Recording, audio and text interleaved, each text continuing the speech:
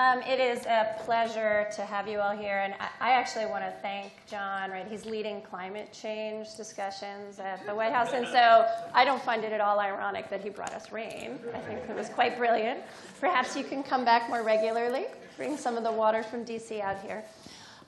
So this morning, we are going to try to open the day by a conversation about what are these values, right? People are talking about, well, we have privacy concerns, there are risks in big data, there are benefits in big data. We want to be a little bit more concrete about some of the interests, some of the value commitments, as Anno said, in law, public policy, in our professional codes of conduct, in the norms around how businesses or educational institutions or the healthcare sector operate that might be at risk in the big data environment, and how we ought to be thinking of those in a rigorous way. Because in order for us to work with these concepts in technical systems, in business processes, or in new law, we need to understand very clearly exactly what the concept means so we can express it appropriately. In beginning the exercise of thinking about the structure of this workshop, I was brought back to 1973, and it was a time not unlike our own, right? There were breathtaking revelations of government overreaching into private lives, secret data banks with questionable legal authority, and at times illicit goals that caught the population off guard. There were reports, as we've seen today, not necessarily today, but in the recent past, about systems of files of information, metadata, other sorts of data of citizens. And there were committees convened and hearings held and studies and reports issued. And the inquiries then were coming on the heels of Watergate. They unearthed peculiar data banks. They unearthed things with illegitimate aims. There were blacklists of scientists and advisors and systems of political surveillance. And most remarkably, from the perspective of legislators and committees that were looking at this issue, there was a lot of desire to keep activities shrouded from public view. There was a deep commitment to secrecy. And so looking forward to where we are today, one of the things that I find most interesting is the fact that we are not only having these conversations, but that the administration said we need to have these conversations about big data, about the way in which government uses information, the private sector uses information, the way in which information is crossing borders and boundaries in a public setting, that we need to engage affirmatively, that being shrouded and being secret about the uses of information that are governing and influencing and shaping our lives across all these sectors is not something that's appropriate in a free and open society. That what we need to do is have a frank and honest conversation about our values and how we deal with an issue such as privacy, concerns around discrimination and fairness and equity and access in a way that is robust and meaningful and enables public participation, because these are defining moments of our time. And so to start the day off today on this set of questions, I am really delighted to be joined by Amalia Deloney from the Center for Media Justice, Fred Cate, law professor from the University of Indiana, Nicole Ozer, the Privacy and Civil Liberties Director at the Northern California ACLU, and Kenneth Bamberger, a professor here at UC Berkeley's School of Law. And they're going to help us through a nice navigation of some of these values that are going to guide our conversation and our search for good questions and good solutions today. So I wanted to open it up with this question of transparency. So in 1973, we had this classic text that was written, the HEW report, associated very strongly with Willis Ware, who recently passed away, leading computer scientist of the day. And transparency, the idea that there should be no secret record-keeping systems, was a core component of the both privacy and due process protections that were set forth to deal with, at that point, what were called automated data processing systems. We've come a really long way. And transparency is very much what we see today as kind of a first response, transparency with respect to public process, but also we've seen enormous efforts by companies to be more transparent about how they collect information, how they use information, how they provide information to the public sector for national security and law enforcement purposes. And I wanted to open it up with a question for Professor Cate, who's written a fair amount on questions of transparency and how far they get us in thinking about a value such as privacy in the marketplace and some of its limitations. So Fred, I was wondering if you could talk about, when you think about transparency today, what are some of the challenges we face in an environment that isn't about big databases being held by big entities alone? Thank you very much, and thank you for the opportunity to be here. I think transparency, first of all, I think we have to think about whether we later merge them together, but think about separately government big data systems and private sector big data systems. Because HEW was very focused on government, and that the government has in the HEW report's view, constitutional obligation not to engage in secret uses of data. I think transparency, whether in public or private sector, though, we have to think of as serving some very different roles. So one is just to be aware that the data are being used, and in that sense, it's a pretty critical role, but it's a role that, frankly, most of us aren't interested in. I mean, people in this room are interested in, but we're kind of an odd group. You know, most people on the street are just not interested, and we've learned this as we've tried to deal with transparency, for example, through notices and things which people overwhelmingly not merely ignore but resent. You know, they're having to click through them to get what they want, and transparency at that point is not terribly useful. In fact, might be counterproductive. On the other hand, think about transparency you get with something like the Fair Credit Reporting Act, where if your credit report is used in a way that negatively affects you, you get notice at a time you most care about it. You know, you're being denied credit, your premiums are going up, and you're told, now we have clear transparency, and it's partnered with redress. In other words, you get some rights around the data, not just you get to be told, by the way, you have no choice, but here it is, but you actually get the chance to say, I want to see my credit report, I want to dispute accuracy, I want to be able to challenge whether this is an appropriate use of information. I think in the government sector, by contrast, transparency may serve some other pretty critical roles, and that is, again, coming out of what I would still argue, in line with the HEW report, are constitutional values, that we should know what our government is up to, and whether individually we care about that or not, it's critical to make sure as a way of monitoring government. So as you think of advocates, as you think of Congress, as you think of oversight, transparency becomes critical to that. Then we can try to translate that to the private sector and say, you know, what would that look like as well? So transparency might really be focused on, if you will, the pressure points, the points where influence can be exercised, so that instead of this sort of transparency in this sort of mechanistic sense of generating notices, we think of it as making the information available so that an advocacy group or a regulator can then go examine it and apply the law as appropriate to that.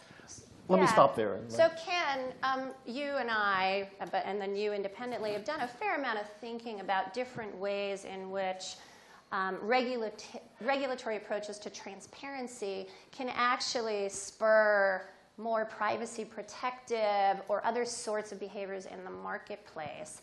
And we looked at things, for example, in Europe, there are some countries in which one has to register databases, and that's a form of transparency both in the public and the private sector. We've looked at security breach notifications, which are much more of this Fair Credit Reporting Act model of a notice when there's some meaningful action that's happened that might actually allow people to respond. You've also thought about the relationship between transparency and oversight and accountability and our tripartite system of government. And I wonder if you could talk a little bit about those forms of transparency and how they relate to this conversation about big data. I think there are 2 points worth saying about transparency. First is to make a distinction between kind of bureaucratic openness, a kind of formal transparency, and a transparency that actually gives meaningful information to the public and to decision makers. So if we're talking about, you know, in a sense, privacy policies are a form of transparency, as Fred suggests, but nobody reads them, and in fact, they contain kind of the secret bombs inside of them. So in a way, transparency has been regularized and bureaucratized in such a way that nobody's actually looking at what's going on under the hood. So that's one form of transparency, and you see it in Europe as well. So many times the requirement that European companies file forms and register all of their uses of data, technically they provide a set of information that someone theoretically could use, but too often they end up just creating file cabinets full or computers full, too often file cabinets, but also computers full of data that's not in any useful form. The second type of transparency is the type of transparency that we've seen from things like the data breach notification laws, which have changed the public dialogue about the use of data because again, as Fred suggests, at those points, people are actually receiving data at a point, receiving information and notice at a point that's important. That's the first point about transparency. The second point, quickly, is transparency is only useful as the very beginning of the conversation. The creating the ability to actually have the open conversation about values. Because what we're talking about here is power. And too often, there's a formal notion of power in the notion that consumers, if you are transparent about how their information is used, they can then meaningfully consent or not consent to the use of that data in each individual case. In a world of big data, where data is flowing back and forth at all times from multiple different sources, and no one knows often exactly how it's being used, these questions of power can't be overcome by simply individual choices. Excellent. So Amalia, I wanted to bring this power piece and the idea of transparency to you. Some of your work and some of your focus is looking at the way in which data reflects existing inequalities, right, in society. And transparency around individuals' data might be really interesting, but in fact, the devil is perhaps in that mass of data on which algorithms are running. And what sorts of, when you think of transparency, is there utility in transparency? Is it about the individual's data? Is it about the data sets? Is it about the algorithms? What are some of the challenges that you're seeing as someone working on issues of equality and fairness? So I'm very excited that the first question that comes to me starts with the word power. And I think that it's important because I sit here, as someone who is trained as an attorney and works in policy, but I'm an organizer, and so that situates us in this conversation in a very different place. We want to talk about power in our communities, and most often we're talking about how power is used over us rather than with us. And so when this question of transparency comes up around big data, I think back to what it means to be part of the Media Action Grassroots Network, which is where I work. And we often say that the right to communicate should belong to everyone.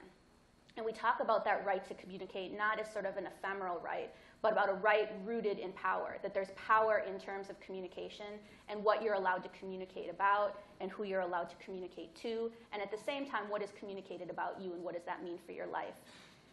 So when we entered into this conversation recently with other allies in the civil rights and public interest community, we felt like we had to take these words like transparency and make them real. Because for the average person, as it's already been brought up, what does transparency really mean?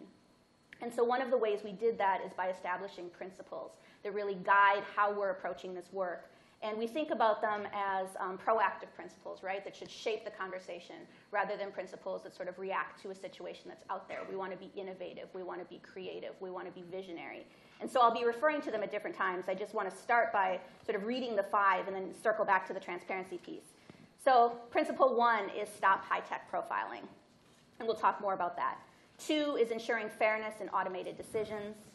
3 is preserving constitutional principles. 4 is enhancing individual control over personal information. And 5 is protecting people from inaccurate data. And I think in and of themselves, they all speak to aspects of transparency that make it more real for people in their lives.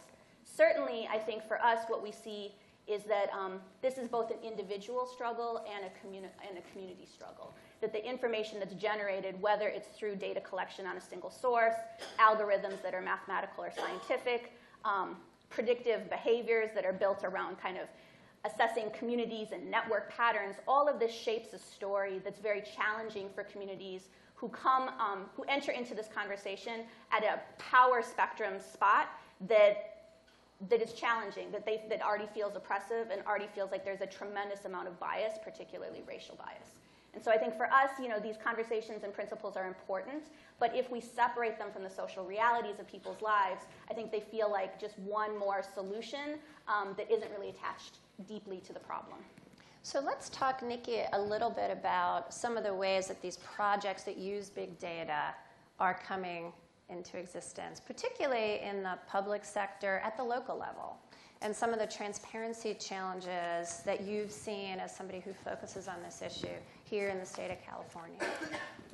Yeah, when I think about big data, I think about a lot of different buckets that are happening in our current reality. So when the federal government, through the Department of Homeland Security and others, is funding billions of dollars in surveillance technology in the form of drones and license plate readers and stingray trackers and facial recognition and domain awareness centers right here in Oakland, this technology is designed as big data technology to suck up and collect and mine vast amounts of information about who we are and where we go and what we do and who we know. And the government doesn't even have any kind of requirements for public process or privacy and free speech safeguards, or as Amalia was talking about, sort of evaluation and auditing to sort of make sure that these systems, these big data systems, aren't used for discriminatory purposes. So that's sort of one bucket of big data I see where the government is deploying these big data technologies. The second is that, we sit here in the Bay Area and many of us are increasingly using online services, and it's really become this very tangled web of online services and advertisers and data brokers and third-party apps that are collecting vast amounts of information and sharing and selling really sensitive things about our personal lives, about our health, about where we go, about even personal tragedies. And then we've got sort of the third bucket where the government is increasingly taking advantage of really outdated laws to engage in, pretty much a warrantless shopping spree in these treasure troves of information that the companies are collecting. And so we have sort of these three buckets of big data. There's a lot of sort of solutions that have to happen throughout that entire data ecosystem, but I do think that there are some sort of sensible steps, some ways that we can sort of start to approach that conversation. There's some low-hanging fruit right now that, as technology has advanced over the last decade, that we know need to happen. That laws like the Electronic Communications Privacy Act need to be updated, that there needs to be some actual real transparency about what data is collected and being shared about us.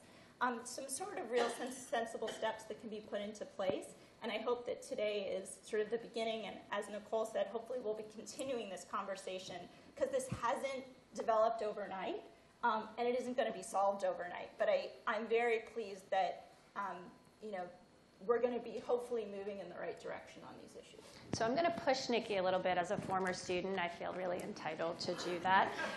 She was my first, actually, RA. And I'm very proud of everything that she's done since. But so Nikki, you talked a lot about buckets, and you talked about issues, and the law needs to be updated. But why? What is privacy for? What is at risk? What are the values? Why do you care? Why should we care?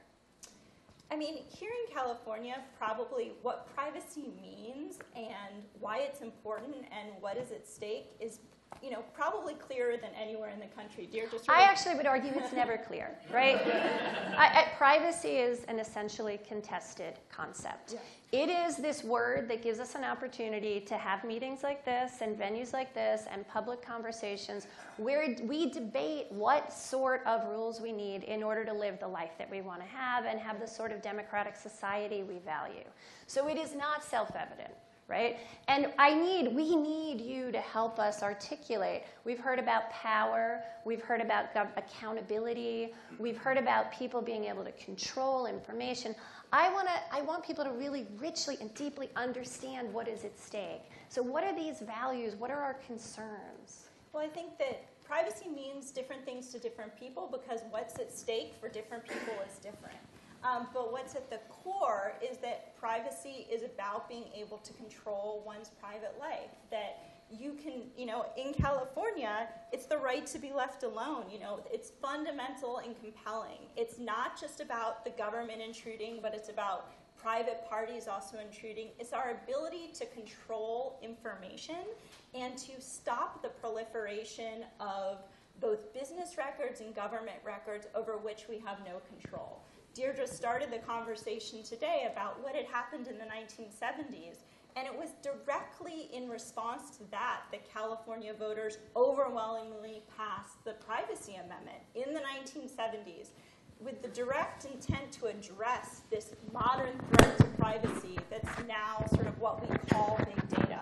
So this issue isn't new, but what's happened since the 1970s is the things that we imagined might be possible, that both private parties and the government would be able to track us without us knowing, be able to learn really sensitive information about what was happening behind our closed doors in our homes or in our bedrooms. That's what's come to pass as technology has advanced and business models have radically changed. And the question we're posed with right now is, what are we going to do about it? So Fred, do you feel less free? Do you feel like you have less privacy today? Is control, is that the aim? Should we be aiming for individuals to have control? Right, so you suspected I would have something to say about this.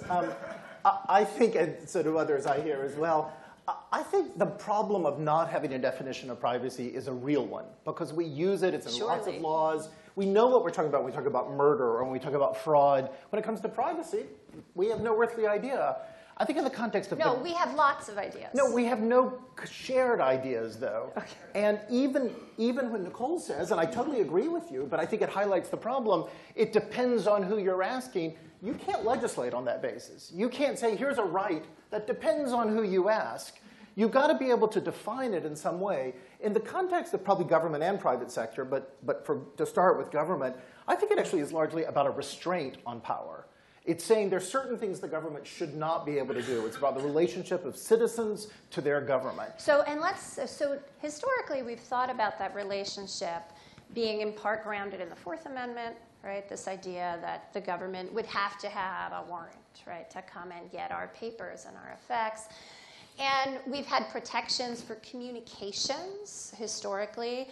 Today, much of the kind of movement of data and the use of data is about this thing called metadata, which is not the content of our communications, but all these emanations of our devices and our Internet of Things and our fridge and our car, right, talking about us and what we're doing. And how does that fit into that framework? I think when you think about, again, the government side of this, once you think about privacy as a restraint on power, it doesn't matter what you're talking about then. It's a restraint on power. And that's why when the government says, well, we did this because it's really effective. Well, general searches were really effective as well by the British. And the framers said, no, you can't do them. Effectiveness is irrelevant to this question. You cannot do them. It's about a restraint on power. I think when we think about data used more broadly in the society and the economy, control might be, it's certainly what everybody says privacy is about. I mean, we started with Alan Weston, the Supreme Court said it, Congress has said it, you name it, all pretty good authorities. They've all said it's about control. But even if it is, it's an unworkable definition. In other words, it is not conceivable that at this moment you all have devices. I have no idea what you're recording. They're embedded in the ceiling. I have no idea what they're recording. For us to engage in the discussion about my exercising control, and by the way, it might differ from the control you want. You want it to be recorded. I don't want it to be recorded. One of us is going to lose here. I don't think you have to say that means one of us has our privacy compromised. So I think then we have to start thinking more creatively about privacy means being not harmed by your data, including harm in terms of profiling or harms in terms of not just physical or financial harms. It may be not having your data used in shocking or unexpected ways. And if you think about the Supreme Court's jurisprudence around common law privacy, the words outrageous come up a lot. You can't use the data in an outrageous manner.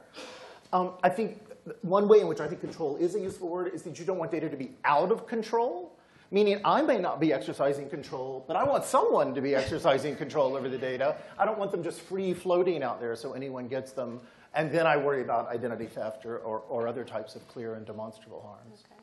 So Ken, we were talking yesterday a little bit, and historically when we think about privacy, we think about the Fourth Amendment, and we were having a conversation about some of the implications of metadata that are not about the Fourth Amendment so much, but about the First Amendment and some of the associational rights and freedoms that might be put at risk, and I think are certainly at the core of some of Amalia's concerns about associations and the extent to which they're used to do predictive data mining.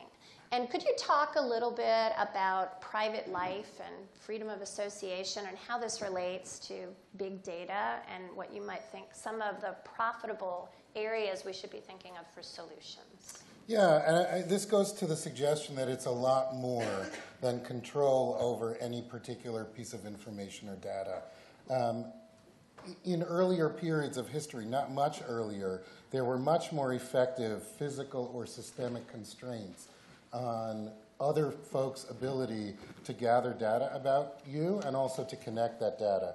Even if court records were public, they were not electronically available. Even if you shared photographs of you with your closest associates and your friends and with your friends and family, it didn't mean that other people could go online and grab that data too. And it certainly didn't mean that a system could employ very sophisticated facial recognition, tag you so that everyone knows who your associates were 2 or 3 or 4 or 5 years previously. And I think what is the loss that is threatened is the loss over a space in which people can exercise what we might, in a kind of First Amendment context, think about their associational rights. So it's not people's choice about, oh, I want my preference for a king-size mattress instead of a queen-size mattress to be passed on to the sheet manufacturer or not.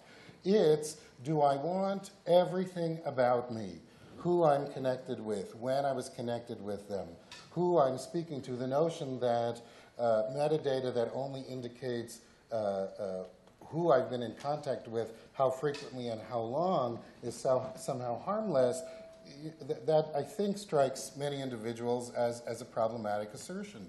So all of these questions about who we're intimate with, what our religious context is, can we have different sets of friends, different sets of people we're connected to? Can we just have a space where nobody knows what we're doing, where nobody knows what restaurants we're coming into and going out of?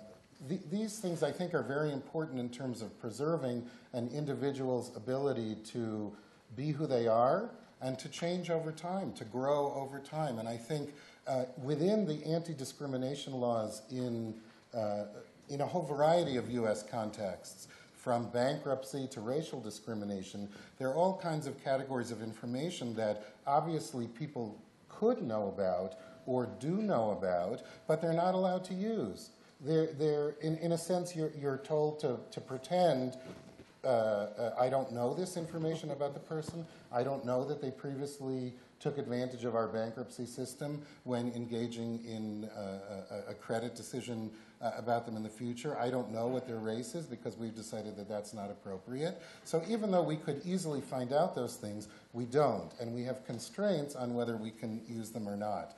And so I think the question about values is, are there legal or technological means that we can put into place that recreate this public space and this ability for people to grow, be free, choose, and not be constantly under the constraint of knowing that they're being surveilled or watched at all times, or even worse, not knowing, but knowing that they could be under surveillance at all times.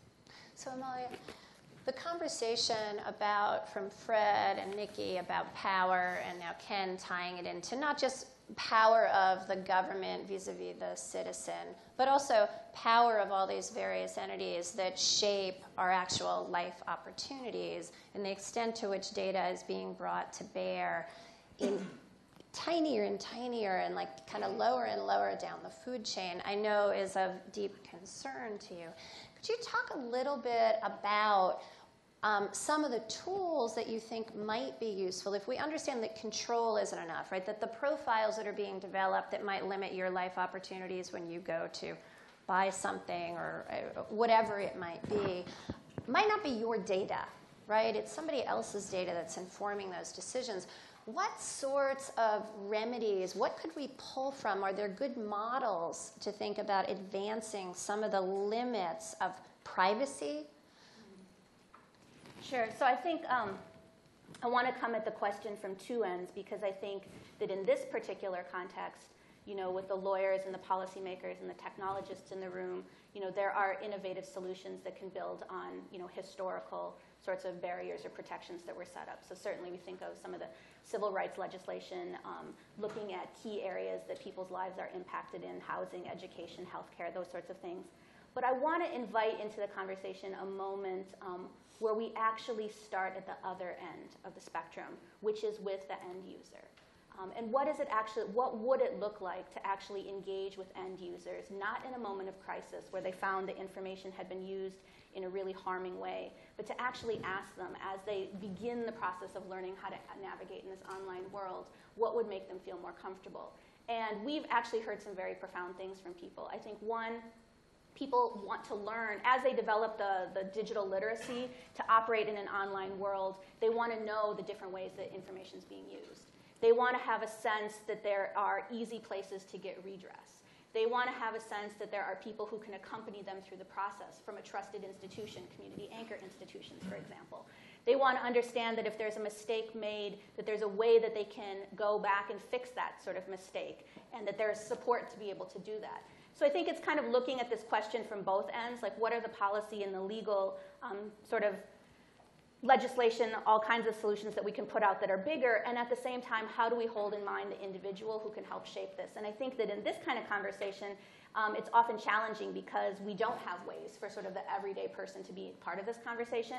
But I think if we did, you would hear some of these stories of how people are just scrambling to sort of catch up with a profile that's being created about them in these very desperate situations where they also know that they need to get online, their children need to go online, and this sort of online future is tied to everything in their life: housing, education, job searches, healthcare, and all of those things. So what sort of interventions do you imagine when you think about trying to engage people in kind of the big data ecosystem? We know, much of the data that is being used to make decisions is collected by parties who are kind of behind the first party, right? Data brokers, other people who are processing information in the background. How do you think about educating people about those institutions that they've probably never had a relationship to? Who do you think is the right place for people to go to understand this sort of ecosystem? So I think obviously, with the transparency piece that we've been talking about, there's just a lot of disclosure that needs to happen. Like, who are these third parties? What are they collecting? What are proxies? How are proxies used? how in sort of, a societal understanding of different issues, are proxies stand-ins for things around race or gender or religious affiliation or all of these different things that matter to people's lives. I think that for community folks especially, there needs to be a point in this conversation where we're actually talking to trusted anchor institutions, because I can imagine sometime in the future where people are very confused about what's going on in their life. They find that they're caught in a situation where a whole entire data profile has been created about them, and where do they turn? And I'm going to guess that in many cases they're going to turn to a public library. And I think about the public librarians, and I think about, I'm looking at Sita, and I think about, going to some of these city libraries where there's 100, 200 people waiting in line on the first of the month, trying to fill out their different, social welfare forms or job applications. And I think about what would it be like to be a librarian, and have someone come up to you and say, for example, there's information about my Fair Credit reporting, that's inaccurate. Oh, guess what? I applied for a job and it says that I have a felony that I don't have. Or, oh, guess what? Guess what? It says that we foreclosed on our mortgage, and maybe we did or maybe we didn't. And so I just want to hold in this conversation that we also realize that there are some frontline people that are probably being inundated now, if not in the near future. So the librarians in Oakland, they provide free lunch, I think, now on the weekends. And next, they're going to be helping people with the Fair Credit Reporting Act. I love the librarians. So it sounds like this is an area where we need to think more richly about solutions. We don't have a good idea of exactly the direction to go in with respect to this sort of interface. So Nikki and Ken, algorithms. Both of you, right, the civil liberties and technology, right, this is your mandate at the ACLU. And Ken, you've thought a lot about the way in which some of the obfuscation that happens when we use technology in the context of trying to comply with the rule set, the way in which it shifts the balance of power between people who are traditionally thought of as making the value decisions, the lawyers, the policy people in an organization, and the people who are supposed to be merely implementing, right? The technical people who are building out the system. As probably most of the people in this room who sit at that nexus know, there's a big translation gap between what a concept like privacy or even a clearly written law like HIPAA and how it's actually implemented on the ground. And algorithms are kind of in this place, right, that they're trying to help an institution meet some set of goals or obligations. And yet, there's some real open questions about what sorts of biases might end up in those algorithms, how we might interrogate them. When we think about data mining or we think about big data and some of these predictive algorithms, there is some serious challenges. We could think about open source or disclosed code requirements. However, I would challenge people with great technical sophistication to actually understand what the output of any given algorithm is going to be on a particular set of data. So our traditional goals of scrutinizing seem to be quite challenged when we think about this sort of complex technology that could be learning as it goes along. And I'm wondering, what sort of opportunities do we have on the legal side, on the technical side, to give us some greater certainty that we are not acting in ways that are unfair, for example? Mm-hmm. Well, just sort of building on what Amalia was talking about in terms of transparency, I do think, and sort of how it's linked to algorithms, I do think that transparency is not the solution or a solution, but I think that it can be a really important part of spurring change and ensuring fairness and ensuring that there's at least knowledge about what's going on behind the curtain. And I think that we've seen transparency spark change effectively in ways when it's really personal and tangible to an individual. When people can sort of mirror back and see what kind of information is being collected about them, who it's being shared with, and also what inferences are actually being made behind the scenes about who they are that may be correct or absolutely incorrect, whether or not somebody has a certain type of disease or they've defaulted on their mortgage or not. And we're seeing this increasingly happen, that false information is moving through the system. And so I just want to go back to the fact of transparency that it isn't the solution, but I think if we're going to think about operationalizing some of the things that are talked about in terms of transparency and access in the Consumer Privacy Bill of Rights, if we're going to try and answer some of what Secretary Pritzker asked about at the MIT Forum, how do we make sure that consumers have a somewhat better sense of what they're sharing? And how do we make sure that transparency can be what FTC Chairwoman Ramirez has talked about, that it can be a key to accountability, a key to learning what's been shared, a key to building trust for companies, that we do need to think about some sort of simple and straightforward ways that we can make sure that Americans have at least the rights that Europeans already have to learn what information's been collected about them, and that we build on things like laws here in California where consumers have the ability to learn what information's been shared about them.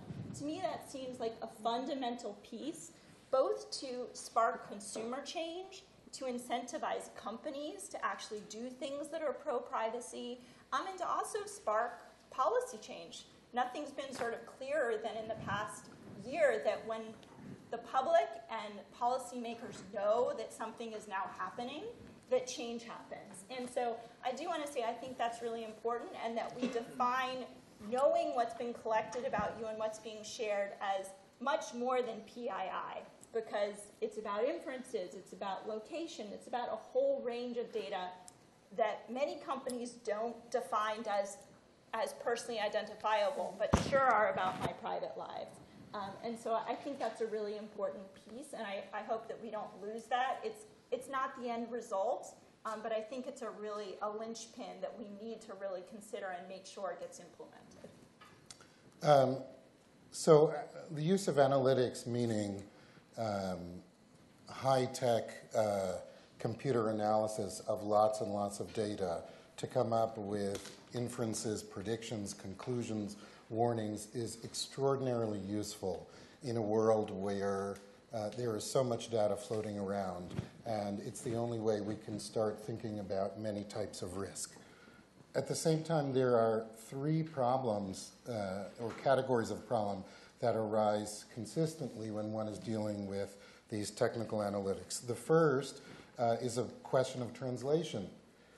When we're trying to translate public policy that very often involves judgments, values, discussions about what privacy means into analytics, into ones and zeros in a digital context, we're speaking two different languages, and very often the translation of human judgment into deciding and choosing on specific outcomes, either it is or it isn't, or either it is these 5 things or it isn't these 5 things, end up sometimes being bad translators of our values into what's being decided.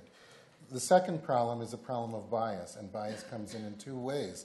First of all, in that translation process, for example, if part of the analytics involves the creation of profit, then sometimes the profit-making analytic might be much easier to translate into the analysis, into the technology, than things like protect privacy while making profit. It also might create a system by which it's much easier to read at the end of the day what the effect on profit will be than the effect on privacy. And therefore, decision makers frequently go towards the thing that's more easily measured, i.e. the profit, rather than the privacy. And the third problem is one of production, that if one's world is created by outputs that are shown to one based on what a set of analytics thinks about you, thinks about what you might be interested in, thinks about what you are good at or not good at, and those are the only things you see, or the things you see increasingly in both the online and offline world, then you become that. A simple example someone mentioned yesterday, the use of analytics in terms of deciding or identifying in children what they will be good at. Once you introduce that kind of analytic into the education of a child, you've taken tracking potentially to the nth degree. At the same time, it might be useful in identifying talents. let me just point out the one area in which analytics have been used the most pervasively is in the analysis of financial risk. In fact, all of the banks were using these type of analytics of huge databases before the episodes that ran into the last recession. And we saw each of these problems: translation, bias, and production. And these are the kind of cautions we should take seriously here. Okay, so I want to go back. Both Fred and Amalia have talked about harms.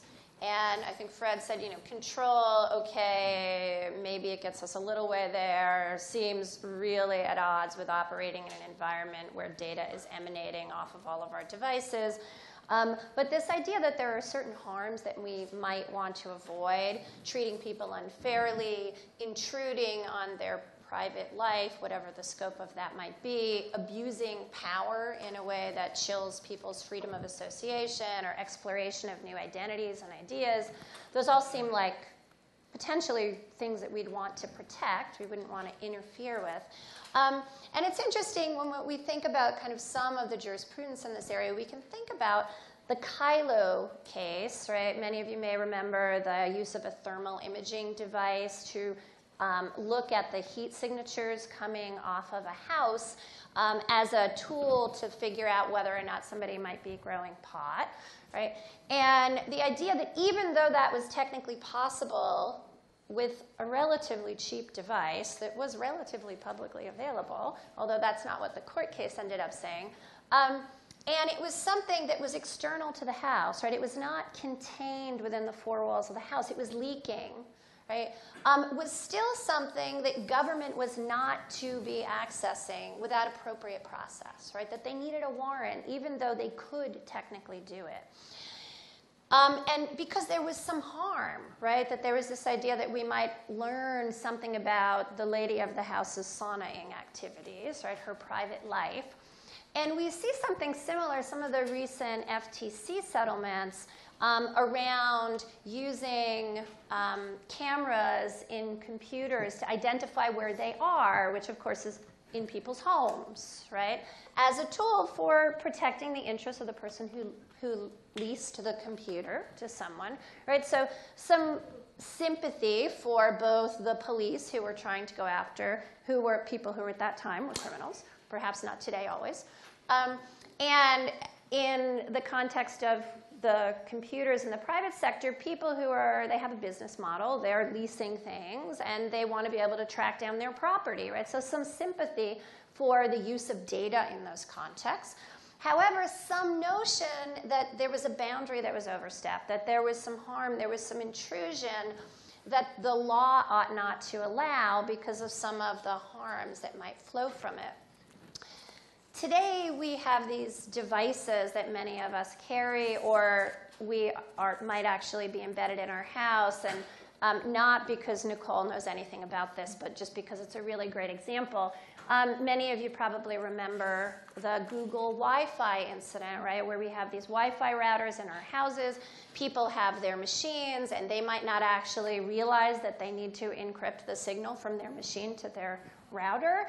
And when you drive around, you can sniff that traffic, and that traffic includes people's communications and other data that's flowing back and forth. And frankly, there was an easy technical fix, right, that if people really wanted that to be private, well, why didn't they encrypt it, right? It's technically possible.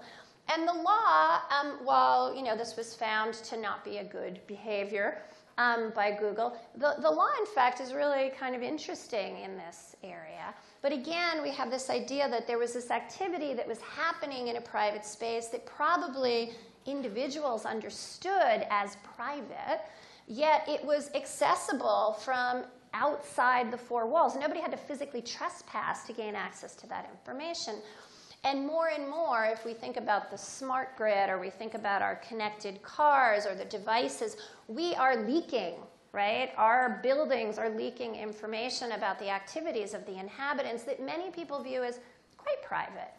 So I'm wondering, as these containers that have created a barrier, a structural barrier that have protected private life, become more porous, We see these instances where law says, well, I don't care that technically you could get access to that information. It's still harmful for you to have that information, at least without some appropriate constraints and process.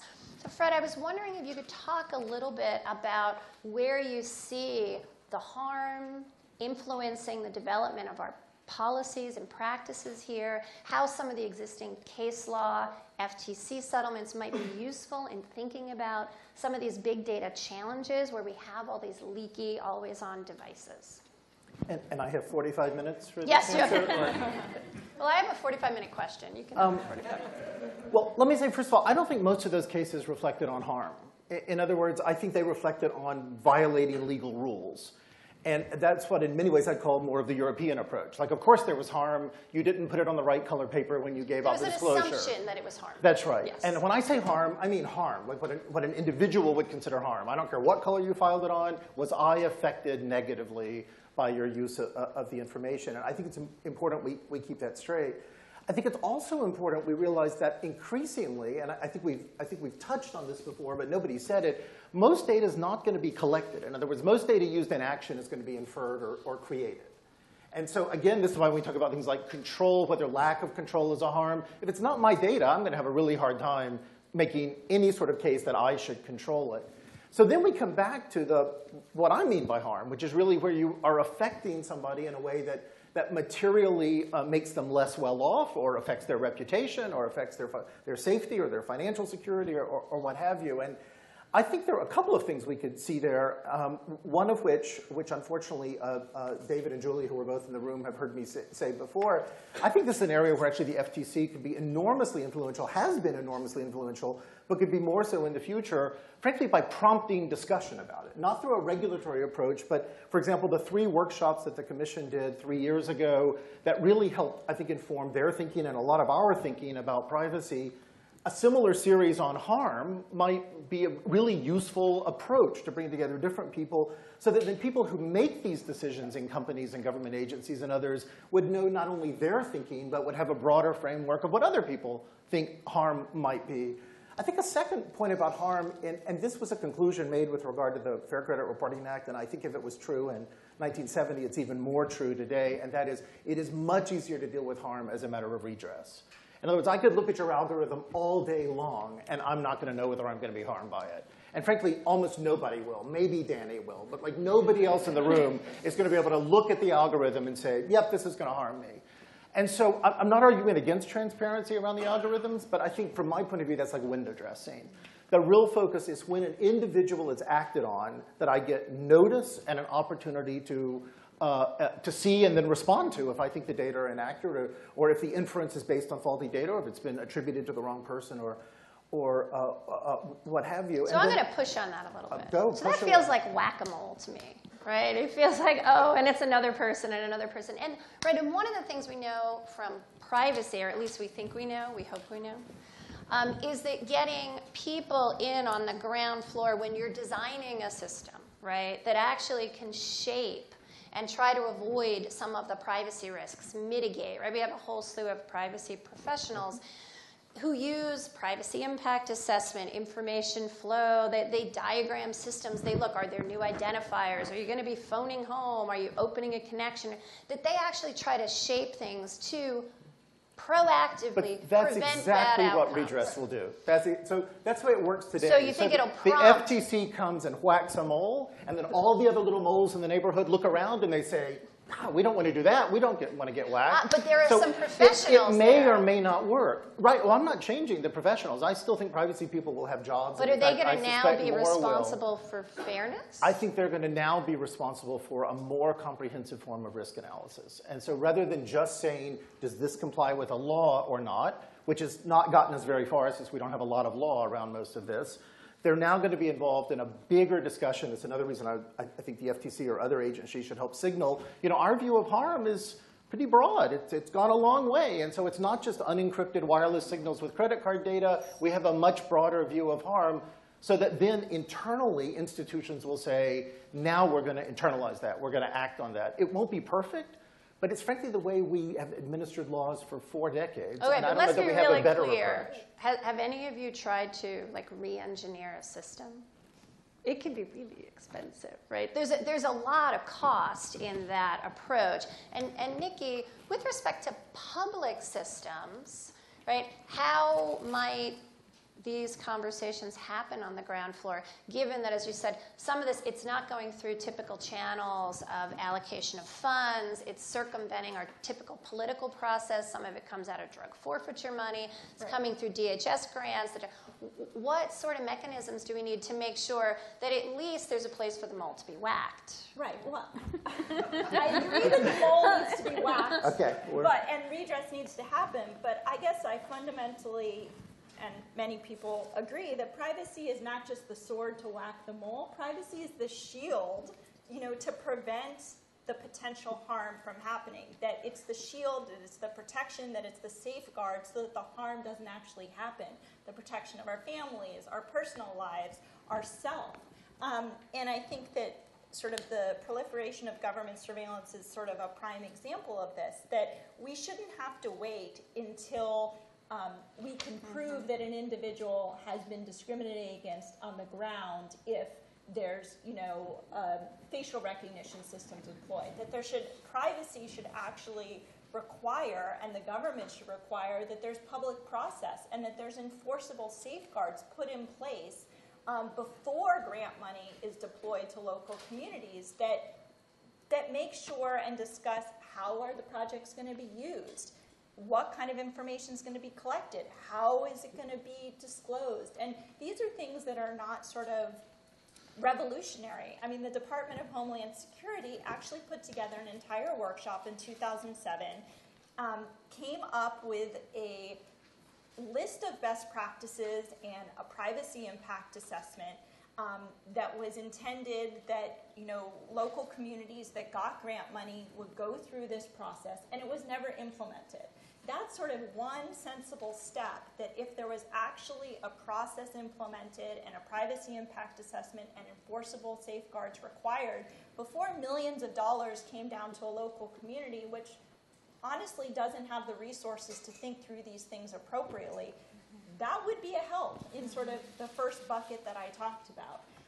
And I think that that's something that would be a sort of very low-hanging fruit, and try and address some of these situations with privacy as a shield, and not just have to wait till the harms have actually happened down the line. So Can I just say, Amalia, by the way, I agree with that, but we've also shifted ground. We're now talking about public sector, where, as I said, I think with the public sector, privacy is a restraint on government power. When the government abuses that power, the harm is instantaneous, because it's used power it did not have. I think in the private sector, where we were with the Federal Trade Commission, we can't say it that clearly. It's not that clear. There's no constitutional basis that says the private sector does not have the power to use data. We would have to craft these rules individually. Public, it's much clearer. I guess in California, you would have a slightly different perception of our constitutional, landscape, applying both to the government. But no court has applied it differently. In other words, when courts confront the California constitutional provision, they still end up ruling the way they do in every other state. So that's part of the challenge, is to make laws. Doctrine, which is part of that situation, that just because we share information with a company here in California, it doesn't mean we've abdicated our expectation of privacy and our constitutional rights to privacy. Right, and that's public sector. But totally agree with you on public sector, yeah. So harm. One of the things that we know, I think, from the context of trying to police equality commitments, right, or looking to police discrimination in the marketplace, is that proving harm, figuring out exactly how the decision-making went wrong can be quite complicated and time-consuming. It's difficult to police. We do have mechanisms where we do that, right?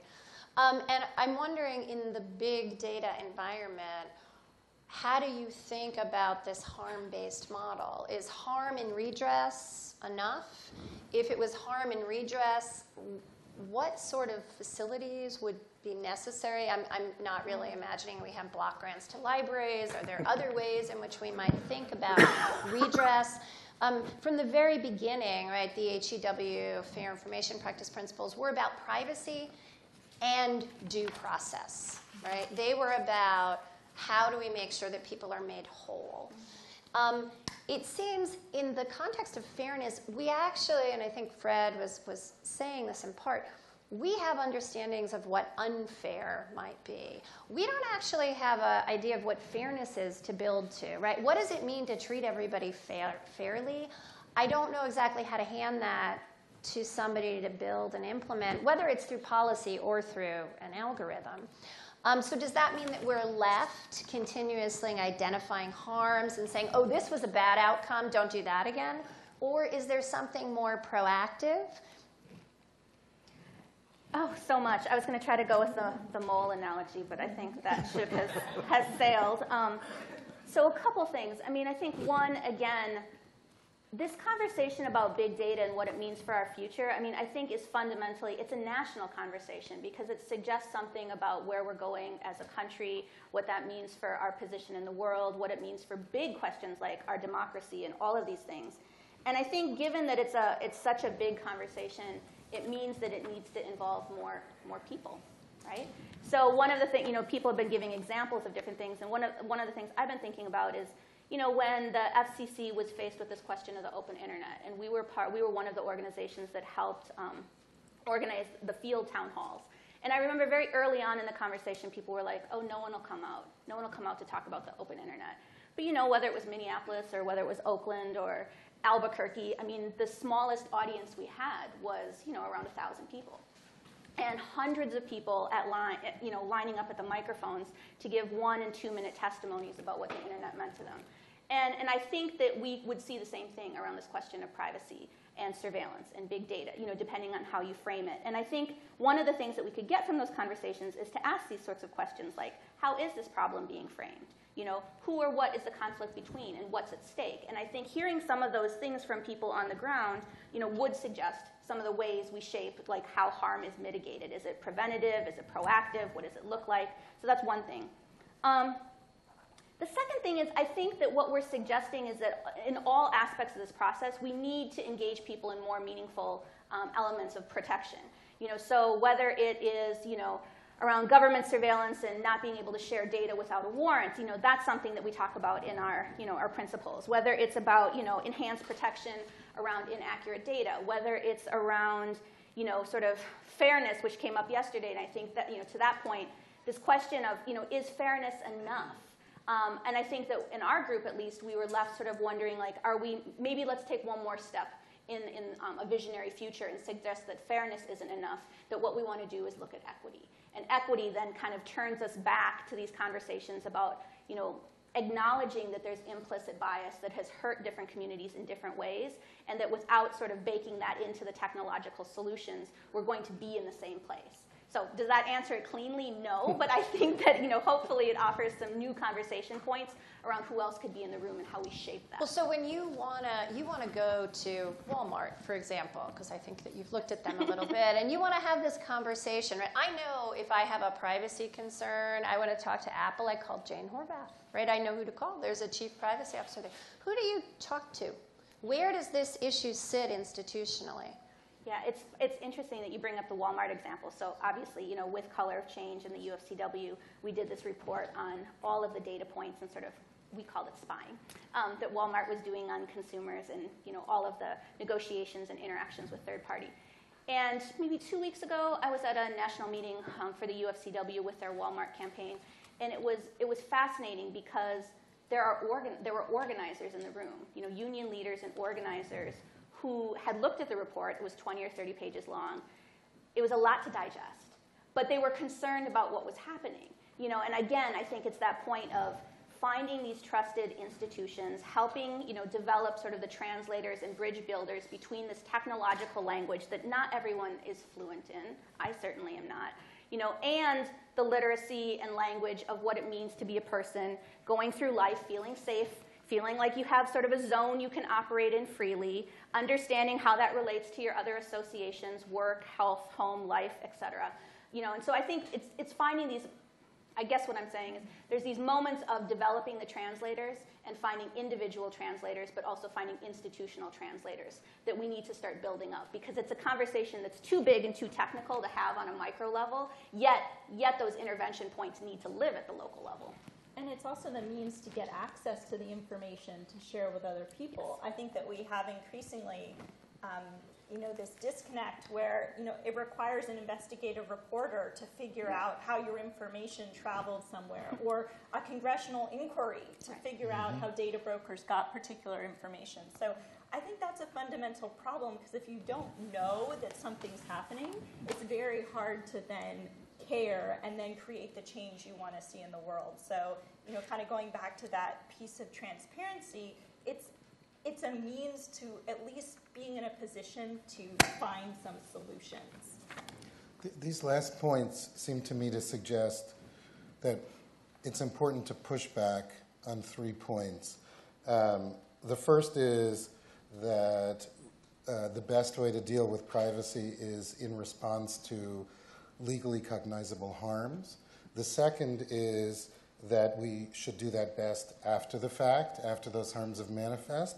And the third is that, we shouldn't worry too much about who's behind the curtain once the information has been handed off. We're not as concerned about how things continue to go. I think each of those points has got to be wrong. I mean, harms as currently understood in the legal system mostly involve monetary harms. And the things that we've been talking about today are far bigger than that. They involve harms to fairness, harms to equity, harms to dignity. The notion, I think many people's intuitive response this week that it turns out that Google Glass, the indicator that someone is taping you, or recording you or surveilling you, can be hacked to be turned off so that you don't know. Wow, that strikes people. There may be no monetary harm, but the notion that there's this potential for comprehensive and ongoing surveillance that can be made eternally public, that's a problem, and that's a different kind of harm. Second, the notion that after the fact is when law or enforcement or regulation should come in, really, I think, undermines the whole notion that both business and privacy professionals in government share, which is the notion that it is much cheaper, much more efficient, and much more effective to deal with privacy issues right at the beginning. That it's almost impossible sometimes to slap it on at the end, but it actually has to be part of the decision of how much information you collect, how long you're going to store the information, what the defaults are, that those questions are in fact baked in to whatever technological system you're doing. And finally, this notion that once you've given a certain kind of formalistic consent, that somehow the information can then be passed along for eternity into who knows hands and can be combined with other information in ways that constrain your choices in the future, it's got to be law, and it's got to be policy, and it's got to be conversations like the one the White House has started here that are going to address these questions. Okay. So I am about to open this up for questions from the audience, but I want to take one little directed question first, which is, many of you probably don't know this, but because I spent a lot of time in D.C. working on things like the Electronic Communications Privacy Act, I happen to know that John Podesta was one of the drafters of it. And he then went on to be the person who wrote the authoritative manual on the Electronic Communications Privacy Act for the Electronic Mail Association, which he very nicely shared with me when I was writing, I think, one of the first articles looking at the quote-unquote unreasonable expectations of the Electronic Communications Privacy Act.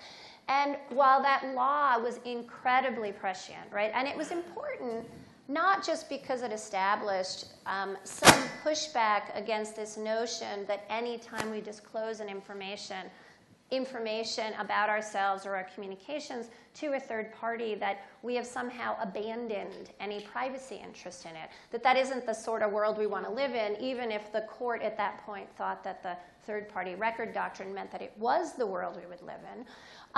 But it was also really important in that it reflected an opportunity between the civil liberties community and the corporate community to say privacy is an enabling part of this infrastructure. Privacy regulation is not a barrier to innovation. regulation to protect privacy was in fact a foundational component in order to allow innovation to happen. People were not going to share their information. They were not going to use email if that information was going to be readily available to the government without any legal process, right? Privacy was an enabler of innovation, and I think that's a really important piece of this conversation. So what's the question? Well, ECPA, the Electronic Communications Privacy Act, envisioned a world in which the thing that was private was our communication, right? That we knew the outside of the envelope had the addresses on it, the quote-unquote metadata, and the inside of the envelope was where all the really good stuff was, right? And the stuff that we wanted to keep private. And the structure of the law protects our communications, but provides relatively little, and in some instances no protection, for that transactional data that helps things get from one point to another.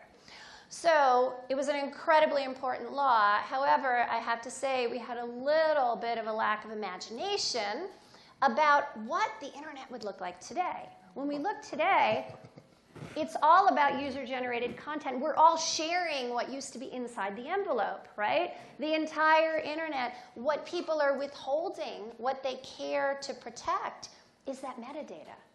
Right? They don't want you to know where they're. I tell my daughter, you can use Instagram, turn off the location information function. I don't want people to know where you are. They can hear what you have to say. You have a right to speak. Go, girl.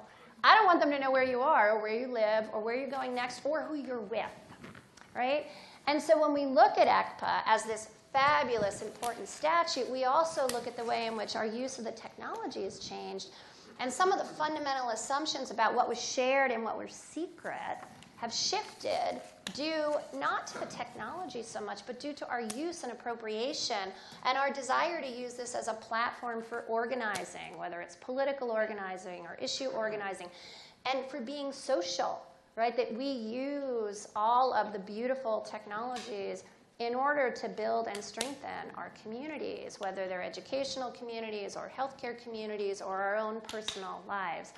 And so thinking about the shape of the law as it is now, John, if you were rewriting ECPA, what would you do? I'll have to answer that later. I know. This would remind you there was no internet. There was no internet. This is true, yes. There was email and remote storage. Yeah. Well, if we were rewriting ECPA, this is what we That's would what we should do. No, so but I it's actually... out there. We just released a new report, Metadata, Piecing Together the Privacy Solution. And it really is about these issues that we have these analog legal distinctions in this modern digital world. You know, people were very prescient in 1986, but there's only so much you can do when, you know, before the web existed and cell phones were the size of bricks, and, you know, Mark Zuckerberg was in diapers. So, you know, we need to do a little bit of advancement on the law. And I think that it's very possible. You know, we've got a bipartisan bill that's been introduced. We've got also a lot of movement on the states as well about these issues. And I think that's another one of sort of the low-hanging fruit, where updating ECPA, but also really thinking about metadata, that, you know, in this modern digital world, non-content doesn't mean not sensitive, and that's just our new reality. And we have to, you know, we've got these privacy laws in the digital dark ages, and we just need to upgrade them for our modern digital world. I think it's very doable. There's a lot of agreement on this, again, between the civil liberties groups and the business community, and we've got really good models out there that are ready to be implemented and operationalized. And I think those are really big issues that we need to deal with, and real proposals that can move forward on these issues. So, John, I actually did want to see if you had a question for the panel. I'm just taking notes. All right.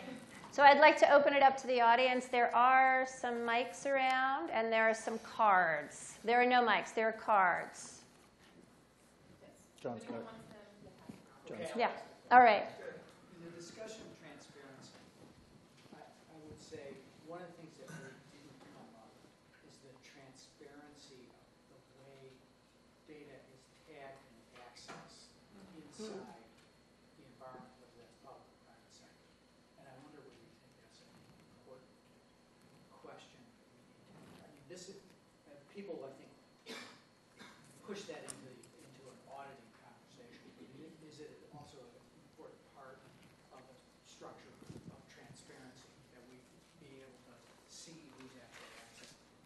Okay. So in the context of a statutory framework like HIPAA, we have both a right to access our information as well as to know who else has accessed and used the information, and the extent to which that should be kind of standard fare in our discussion about transparency. I think it's a great question. I don't have a great answer for it. I think it's worth remembering, it's a good prompt for the fact that transparency may mean all sorts of different things in different settings. So it may be transparency to the public, it may be transparency to individuals who are affected, maybe transparency to regulators. But I also think we need to think about transparency within institutions. And for example, in the time that I spent on committees looking at various government data mining programs, in almost every case, the big revelation is that nobody at this level knew what people at this level were doing. And a little internal transparency would have gone a long way, not necessarily towards stopping it, but towards shaping it or framing it or at least putting a message around it. So I would just return, I guess, to the point I made to start. I think transparency is fine, but I think it's not terribly useful for most individuals in most settings. Frankly, because we're overwhelmed by the volume of these transactions, and we're not in a position. I don't think it was ever a good idea, but it is an unworkable idea in today, and I think in the future it's going to become more so, to think I'm going to police my own data. But I do think at the point that I am affected by my data and therefore have an interest, I stop and I say, wait a minute, then you want to provide transparency in the sense of anything that's relevant to understanding the effect on me.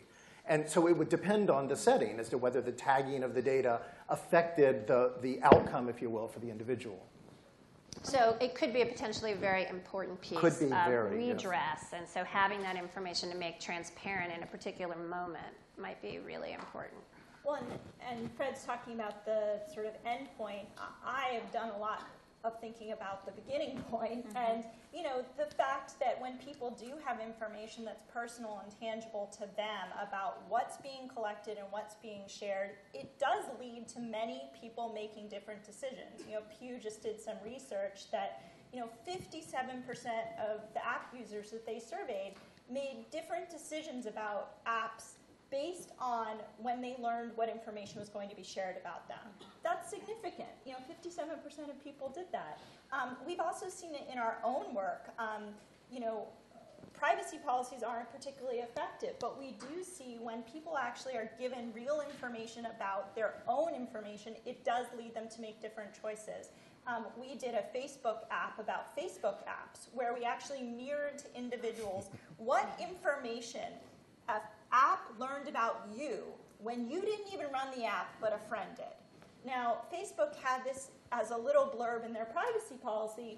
Nobody really understood it. But when we actually created an app that mirrored back to people what that app learned about them when they had no interaction with that app at all, we had over 150,000 people run through that app and had to change their privacy settings. So and we've seen behavioral research that when information is salient to an actual individual, when it's individualized to them, it leads to much different choices by those consumers. So, I understand on the piece about redress, but we've done a lot about the right to know and the right to know what information is collected about you, who it's being shared with, and what's being shared. And we found both in research and in actions that it actually makes a difference. And it also incentivizes companies to proactively avoid that reputational harm down the way. Ken and Deirdre have done the most work on sort of looking at data breach notification laws and the impact that's had.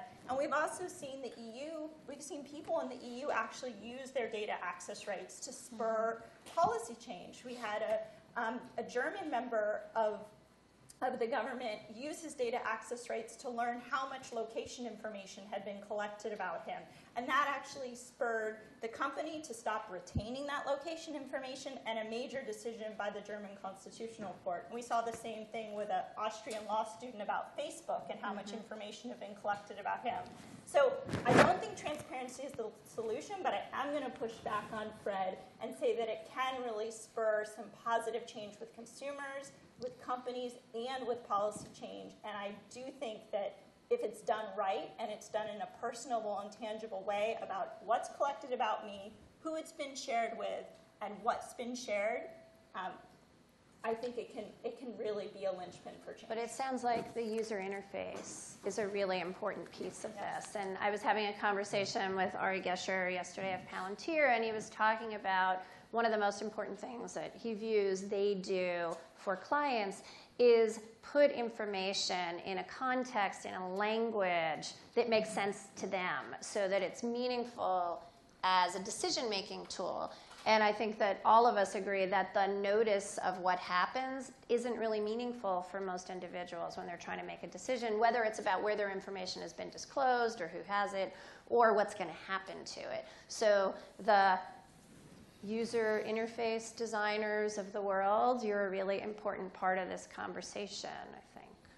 And also user interface assumes there's a user, There's Right. which will not be the case for the vast majority of instrumented data and so forth. So again, we have to think of, if you will, multifaceted solutions that will work both in the world in which we are preoccupied with today, but as that becomes insignificant in tomorrow's world, we're going to have to also think about solutions unless, and this is what I thought you were going to ask, John, and I was really wanting to, which is not how would you change ECPA today? I mean, that's an interesting question. It's what would you think ECPA is going to look like 10 years from now? I mean, that seems, given that it takes 10 years to get any legislative change through, that's the real question. And Well, that seems impossible. We're going to overturn the third-party doctrine, and then Good. All right, do we have another question from the audience? We can check the platform and we can do lines. Okay. Down here, Professor Ohm. Should I just shut it up? No, this. They're coming. There we go. So I want to, is this on? Yeah. There's a button on here somewhere. It's on the bottom. It's on the bottom. The red light is on. There's no red light. Just talk I'm loudly. just going to shout it may still be recording you, even though the red light I is know. not. Hello? Okay. So I want to push the colloquy that was happening between Fred and Nikki about public versus private, and I agree entirely with you, Fred. In fact, I've written that the Fourth Amendment really is about power, not privacy. The question is, though, when we think about government accumulation of power, should we take into account the fact that they don't do their own surveillance anymore, and instead they've kind of outsourced it to Silicon Valley? And so should, either as a constitutional matter or maybe a new statutory fix, should we say, you have too much power because this company now knows location and there's nothing in the world that's going to stop you from getting access to it, right? So can you imagine a world where we think of the government and the private sector as basically co-partners in the kind of surveillance enterprise, and we tailor our rules according to that realization? If it's a question to me, the answer is yes. I mean, we do that already. I mean, we have laws that restrict the ability of certain types of service providers to convey information to the government. No, I'm talking about the gathering itself. We tell the industry, Right. you probably shouldn't be gathering that or storing it because of the impact it's going to have Right. on our relationship with the government. I don't see that, because one of the things, this, by the way, isn't a preference I'm expressing. This is just a looking at the world and seeing how it is. There's almost always a legitimate reason to collect the data. In other words, think about what the government wants from phone companies or wants from internet companies. Well, what are you going to say? I'm not going to make phone calls? Or you can't collect my phone number when I make a call? Which is going to make all sorts of services which I value, like last number called, disappear because I can't. So there's almost always a legitimate reason. It's what the next use of it is that's where the problem is. So I could easily imagine seeing stronger laws or even constitutional interpretations that would say the government can't get certain types of data or can't get it without certain types of process. But to say, we're just going to have the private sector not collect the data because, we don't really trust our system to keep the government out of it, that seems like kind of throwing in the towel a little early on. We're so afraid of our government, we're going to hide from it. And I think it makes more sense to say let's restrain it in the way that the Constitution anticipated. But obviously, I do see a world where there's the understanding that there is this interconnected nature of private parties and the government, and that constitutional protections need to apply to both, because that's the world we live in here in California. In the 1970s, that was understood that this modern threat to privacy came not just by the government and not just by private parties, but by both of those, and also working in concert in this sort of Venn diagram of connection. And so I think that is the world that we need to see, and the world that we need to start thinking through. We've got, these legal distinctions and a federal system that maybe doesn't think that way yet, but I think that we absolutely need to. Okay. On that hopeful note, we have to end. To be on time. Timeliness is next to godliness. Anyway, thank you so much.